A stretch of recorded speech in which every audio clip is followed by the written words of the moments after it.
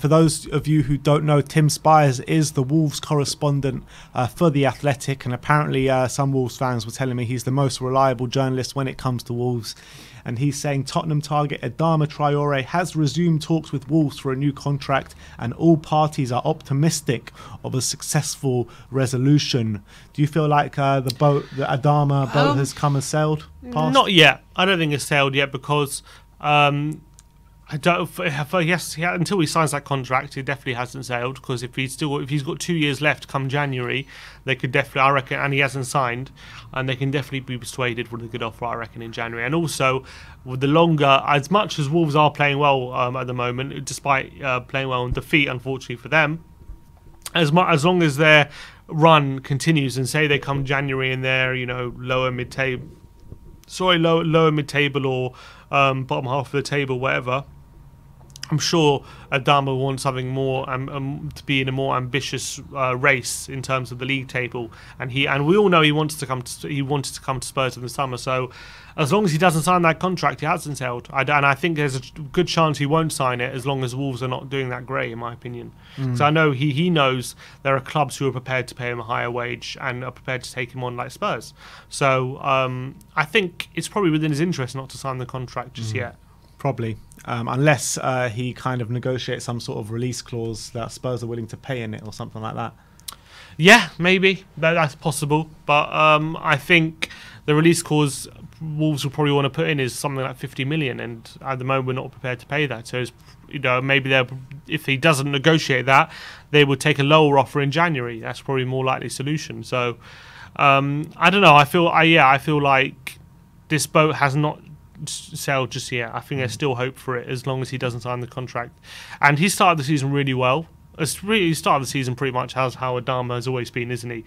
Creating havoc, but no real damage, basically. I mean, the only time he's done proper damage is that one season under Nuno, where he got like 9 Premier League goals and like 14 assists or whatever. Yeah, but he's pretty much shown the best and the worst of Adama, hasn't he? During this season, but he caused so much havoc in defences and so much chaos, that maybe he's just like, for example, not like look. Yes, Adama had chances, but look at the chances he created for his other teammates against United and against Spurs. He missed chances himself, yes, but the chances his teammates missed, Son and Kane are not missing those chances, and that's a lot of it was made because of the havoc he caused. And if he could do that for Tottenham, he could be very, very valuable. So he would definitely be. I think he would be worth having in the squad. So. I think as much as he's shown the worst of himself, he's also showed how valuable he could be. I think with Adama, people are completely blinded by the fact that he's not a good finisher of the ball. Yeah, I think people are completely blinded by that. And yes, his kind of finishing and scoring needs to improve and can improve, but his delivery into the box and his kind of way how he can muscle past defenders and even pass the ball into box, cross the ball into the box is so underrated, in my opinion.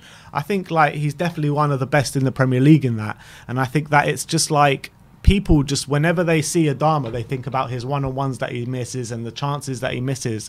But the amount of chances he creates a game is absolutely unreal. Yeah, they kind of basically always think about what you can't do as opposed to what you can do. Yeah, exactly. And that's what you got to focus on. I guess maybe we're also guilty with that with Lucas as well sometimes, focusing on what he can't do as opposed to what he can do. But I feel like Lucas doesn't open up the game as much as Adama does. Lucas is great at dribbling, all that kind of stuff. But I don't know. I feel like what you say here, or John will be after you. I know. I just feel like Lucas doesn't open up as much as much space on a frequency basis as much as Adama does. I think he does it like Lucas will do 4 or 5 dribbles a game, which is great and really high compared to other dribblers. But Adama will do like 9 or 10, and that's like a ridiculous level, different level. I believe all-round gameplay, I think Lucas might be a better player than Adama. Yeah. But I think that on a consistent basis throughout a whole season, I think Adama might actually be worth having in our team, and maybe not what he shows for Wolves and what Lucas shows for us, but I think that in our team, I think Adama might actually be better to have than Lucas, because he can kind of split that defence pretty much every game, and it's just about who finishes around him. Lucas Moura can go missing in games. That's the thing. Adama also does seem to be a bit more of a consistent performer. And maybe Wolves fans can tell me different, but he does seem to be a bit more of a consistent performer than Lucas, who, as you say, can sometimes just completely go missing in games. Whereas Adama, even when he's not having a great game, he's had that, because he had that physicality he had. You can still get the ball to him and he can hold it up and he can be involved in the game. Whereas Lucas, like against that Wolves game, like he can just go hiding sometimes. And we don't even need to compare the two, because I think the squad can do with both of them. You know what I mean? Imagine Lucas running at someone and then Adama coming, or vice versa. Or even like Lucas in a number 10, Adama on the right, and Sonia on the left. Yeah, Kane up top. It will just be frightening. Havoc. Imagine that on the counter attack. Yeah.